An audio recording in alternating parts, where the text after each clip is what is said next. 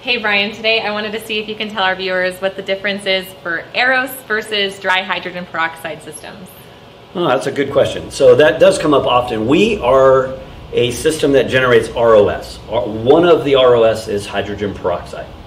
Normally in a gas phase or a dry state. So dry hydrogen peroxide or gas phase hydrogen peroxide, meaning no chemical was added to create it and create a vapor. So you're not actually putting it through an atomizer and vaporizing it. It's created electronically. Okay. So a dry hydrogen peroxide system will generate only dry hydrogen peroxide, right? So now it's putting that out into the environment and it is used for air and surface treatment. The trick is all the dry hydrogen peroxide generators or systems that I've seen out there are generating very low levels of hydrogen peroxide. And that hydrogen peroxide level is clearly safe. It's, you know, well below OSHA regulation, WHO regulations, ACGIH. But the level at which it's at is not effective by itself. It will do something. It's not impossible to have some cleaning effect. Whereas our system is generating the dry hydrogen peroxide, or we call it gas phase hydrogen peroxide, same thing.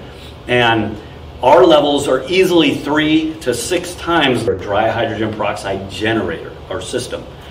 That system is, like I said, lower levels than ours. Ours is higher, but we're combining it with other ROS to create antimicrobial agents in the environment, and now we're able to actually sanitize everything we touch. So we have a longer distance, more throw. So you tend to need less equipment, right? So in our system, we may need one where they need 2 or 3 or 4, seen up to 10 sometimes in a room where we're using just one. But they're not as effective at the long distance without multiple machines. So really similar technology as far as the hydrogen goes. They're just missing all the other 6 other ROS that we generate as well. Okay. And that is important, especially if you want surface treatment. Awesome, thank you.